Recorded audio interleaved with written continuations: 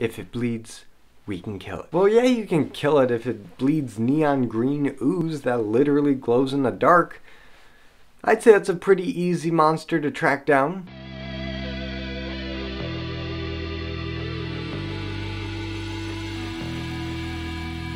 Prey. So Prey is the newest installment in the Predator franchise. It's directed by Dan Trachtenberg. It was released on Hulu, which means that I had no idea what kind of quality this movie would be. Because after the first Predator movie, we've had some pretty good installments and also some less than good installments. And those are all theatrically released, so seeing a direct-to-video Predator installment didn't give me the biggest vote of confidence, but I can say that this movie is actually really good, and I'm shocked that it wasn't released into cinemas because 20th Century Fox, or I guess Disney now, needs a win in box office. A lot of their movies have been kind of underperforming, and I think if this were released in theaters, it would have been the moneymaker that Disney's been waiting for. And that's because this movie is actually really good, and it takes the franchise back to basics. It's a survival scenario in the middle of nowhere with minimal weapons, and you have this thing hunting you and you can't even really see it, and it's just picking people off. And while that might just sound like a lazy retread of the original Predator, this movie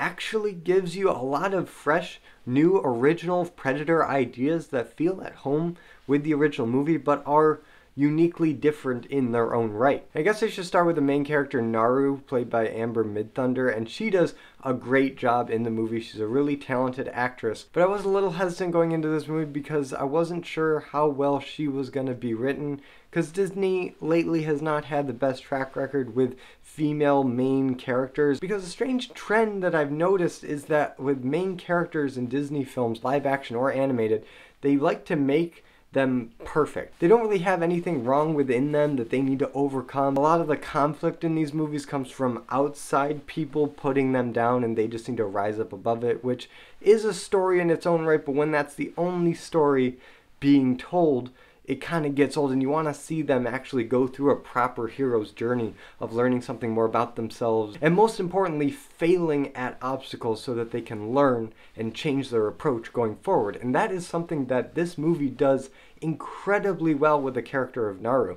She wants to be a hunter. That's her main drive in this movie. She wants to be a hunter. She wants to prove herself to the men of her tribe and even the other women of her tribe, because that's what she puts a lot of value in. She sees people going out there risking their lives, and she wants to do that too. An admirable trait. But the thing is, she's already an incredibly effective healer in the tribe, but she doesn't really see that as much more than just a side hobby or something that passes the time. But what this movie does so well is it shows that being a healer is not any less than being a hunter. She actually uses a lot of her healing techniques and skills in ultimately defeating the Predator and in their confrontations. And it shows that her idea of what a hunter isn't necessarily her, and you do see her fail in her early attempts at being a hunter. There's an encounter with a bobcat, and there's an encounter with a bear where it's shot very intense, and she doesn't win. She actually loses, but in that defeat, she learns something or picks up a different skill that she didn't have before, and now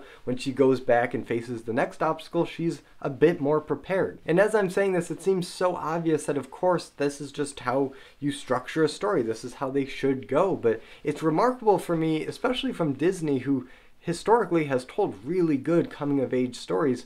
They skip that part where the character actually needs to fail in order to come back stronger. But to this movie's credit, it does it, and it was so nice to see a female protagonist go through this struggle, and the fact that she isn't the biggest and the strongest actually plays a role in the storytelling, because the Predator doesn't immediately see her as a threat, so she uses that to her advantage to sneak up on him and lay traps and just come at it from a different angle that isn't just squaring off and facing them with traditional weapons. And a really interesting part of Naru's journey that I haven't seen a lot of people comment on is the way the French trappers, the white man that's come in to defile all of the nature, how that side plot actually informs how Naru approaches fighting the Predator in the end of the movie. In the first half of the movie, she's trying to prove herself by coming at every obstacle like the warriors of her culture. But we quickly find out that that doesn't work for her. What she actually needs in order to overcome the Predator is some of the trapping techniques laid out by the French. But that's not the only purpose that the French play in this movie, because the Predator is this invasive species. You know, it's this thing that doesn't belong, and it's there and it's disrupting the natural order. And there is a parallel to the French settlers when they came in and they disrupted the natural order because their ways of living were different than how the natives were. So there is kind of a parallel there. But even though there is a message there, and I think it is a poignant one, the French aren't just made out to be generic villains. They do have other ways and techniques to help defeat the Predator, and while they're not the best people and they're not the most hospitable to the Native Americans, they still provide some technology and tactics and horses that ultimately help in the eradication of this Predator. But now let's get into what I think most people wanted to see out of this movie, aside from, you know, good character development and an arc and a hero's journey and, you know, all the things that make for really good stories. But I'm talking about the blood. And let me tell you that the violence and the kills and the creativity on display is some of the best, if not the best, out of the entire Predator franchise. Because there are sometimes this movie where it just doesn't hold back and the Predator's just executing people, just chopping limbs and heads off in incredibly creative ways, and, you know, doing the whole Scorpion Mortal Kombat fatality. But it's not just the Predator that has some really creative, visceral moments, and yeah, he does have the majority of them. But probably my favorite moment is when Naru is face to face with the Predator and her neck's about to be chopped by this bladed shield thing, and it's wedged between two rocks, so it's just inching its way close, and she reaches out to the Predator's face, rips off one of the mandibles, and then uses it as a knife to jam back into his face. It's awesome. That is a top 10 Predator moment in my book, and it came from this movie, and I'll never forget it because it was just so cool to see. I've never seen anybody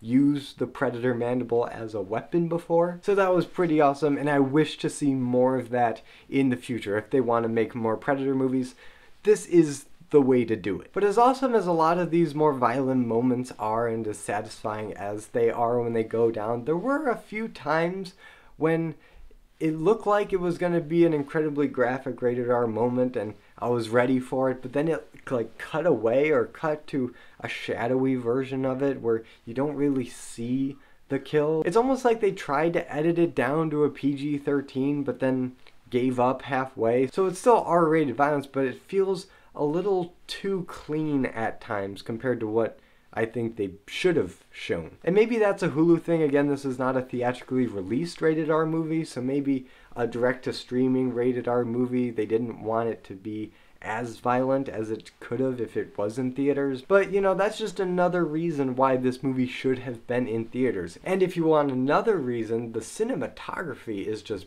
beautiful. The production value, the lighting, the scope of it, where you just get these nice aerial shots of the Great Plains, just woods and lakes and streams as far as the eye can see, just really beautiful cinematography. But as beautiful as it looks, you still have that feeling of something's watching me from the trees. Now, it's not as claustrophobic feeling as the original Predator was, because that was deep brush jungles of South America. This is a bit more wide open spaces, but the Predator is cloaked for the majority of this movie, so even in the open spaces you feel like you're vulnerable, like you just get picked off at any moment. You have no cover, and even if you ran out into a field, he could still catch up to you and be faster. And what do you know, that exact thing happens in this movie, and it's just as terrifying as it sounds. And on top of that, the references in this movie to other Predator installments, I think were handled really tastefully, even though the most egregious was probably when they said,